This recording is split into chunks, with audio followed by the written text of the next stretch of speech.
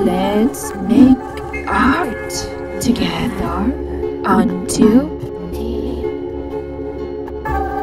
keep on painting. Hello, hello, hello. Welcome to Keep On Painting.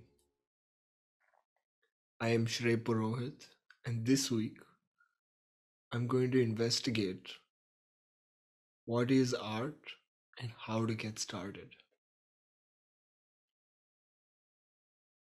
So let's go.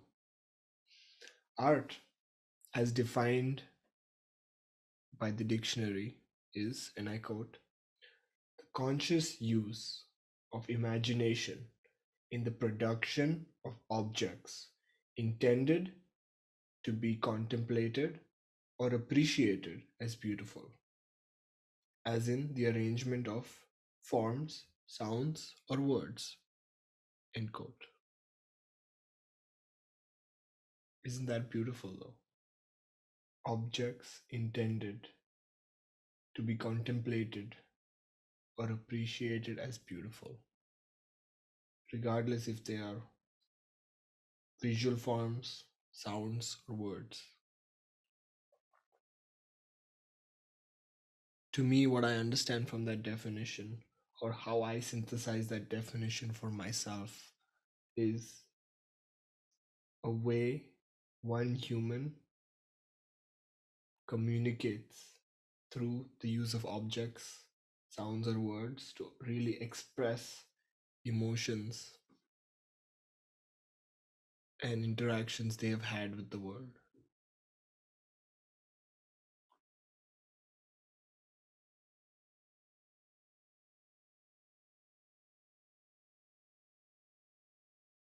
Think of those cavemen thousands of years ago. What made them draw those images on the walls? What made people make paintings hundreds of years ago? What made the Impressionists paint the way they did?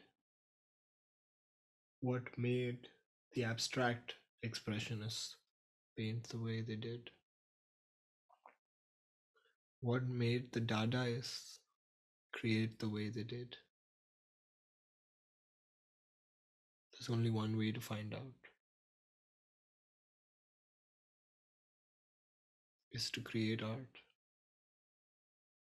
Is to create art, share, communicate, and continue the legacy of the artists that inspire you.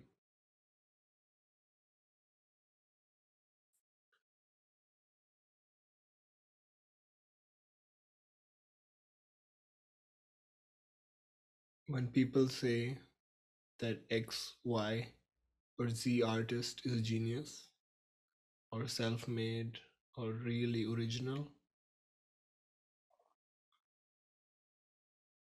I like to think of the Austin Klenon quote where he says, if you steal from one artist, they call you a copycat. But if you steal from 40 artists, they call you original. And to me, that is the beauty of art. Really synthesizing, taking in inspiration, thinking of the art machine and self as the art machine, just soaking in inspiration from the world, whatever it may be, whether it's the people in our lives, the conversations, the light, the stories, taking all of that in and synthesizing it and producing an object or arrangement or sounds or words to communicate what we are feeling at those moments.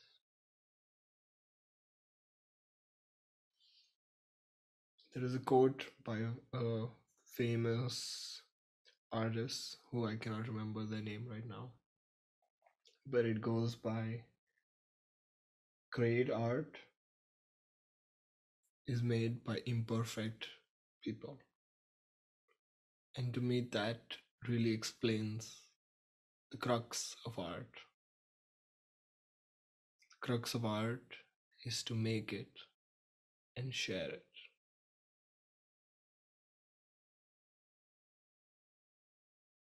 And then you die. You make the art, you share the art, and then you die. Sad reality. And that mortality, or the reminder of mortality,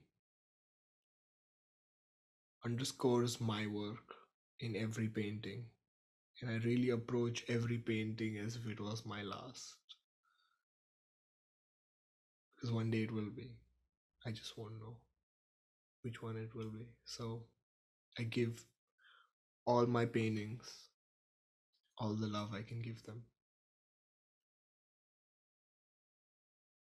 Because to me, communicating to another human is much powerful than just communicating to myself.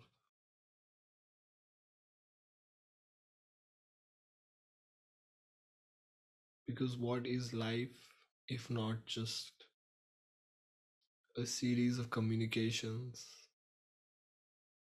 punctuated with food and joy and laughter?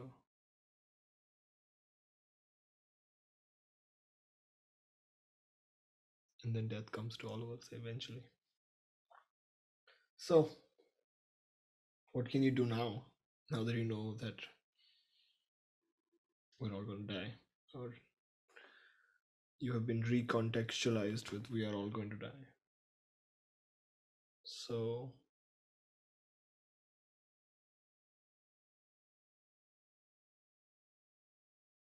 I like to think of this artist slash writer, Beth Pickens. She has a quote that says, "An artist is someone who must make their art in order to process life." End quote. To me, that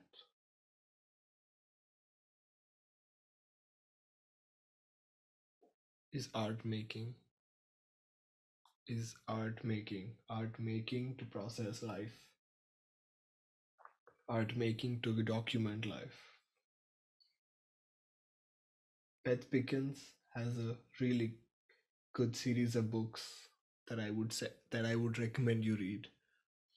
The first one that I definitely you must read is Your Art Will Save Your Life. That book, when I read it maybe 4 or 5 years ago, changed my life, and everything has been so different ever since. So read that book, come back, and continue this conversation of keeping on to paint.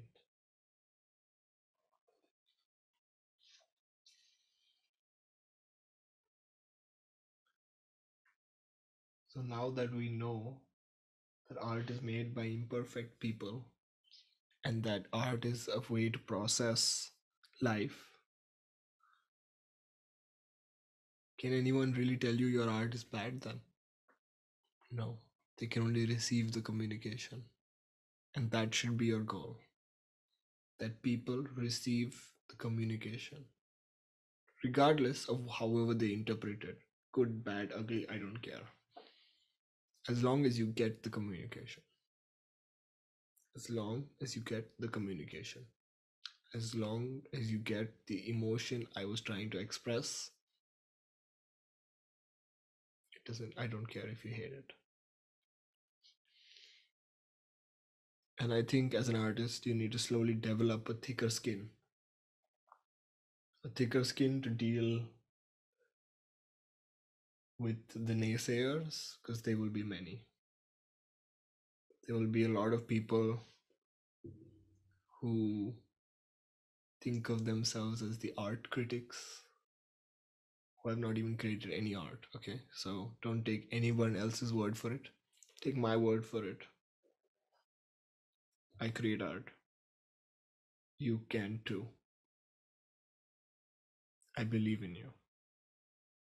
And I extend that belief in you like so many people believed in me without knowing me. The world of podcasting and YouTube and this information age is so great because we can all be inspired by other humans doing crazy things without having to know them. And in a way, that is the duty I am doing and giving back here because I got from this internet community and I am what I am because of the internet community. So I have to give back. It is my duty to give back.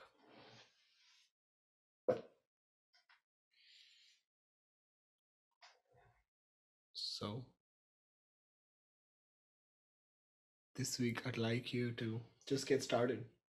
Make 5 pieces of art, 5 individual pieces. Just get started. Take away the pressure that it needs to be X, Y, or Z. Just make it. Make it imperfectly. Make it unfinished. Make it the way you want to make it. And try, and try, and try. And you will get there. I started 7 years ago with a pen and pencil in my hand, or pen and a book in my hand, sketching every moment I got, sketching everything I saw. And I want you to try to do the same. Draw everything you see, anything you see. Draw your world like it's your diary in your sketchbook. Draw everything.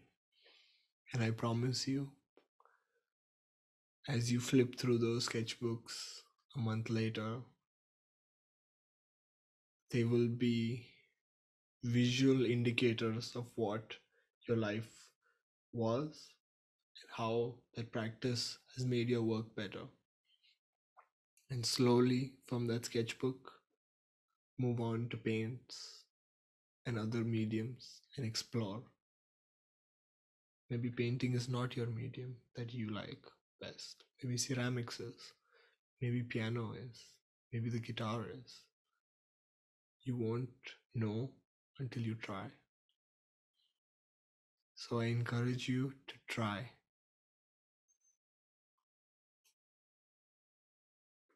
To dedicate yourself to your craft. It's okay if you didn't go to art school. You can join the art school of the internet. The art school that learns and communicates, because all of art school that I really got from was really running behind my teachers and running and learning from my peers and synthesizing that and doing my own work on the side, own creative work. So create, just create like the artist you like to see the art. Create like them. Don't plagiarize them, but learn from them. See the way they see the world and see what you can learn from them. Take what you like, leave what you don't like.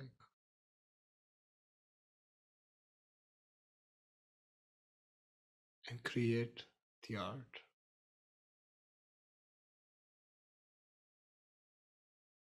Life is too damn short to not share, create, and support other artists and art makers.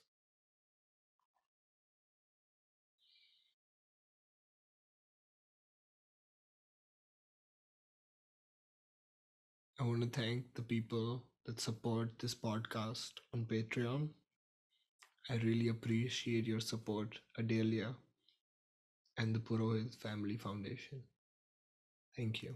I greatly appreciate also everyone who's bought my art, ever.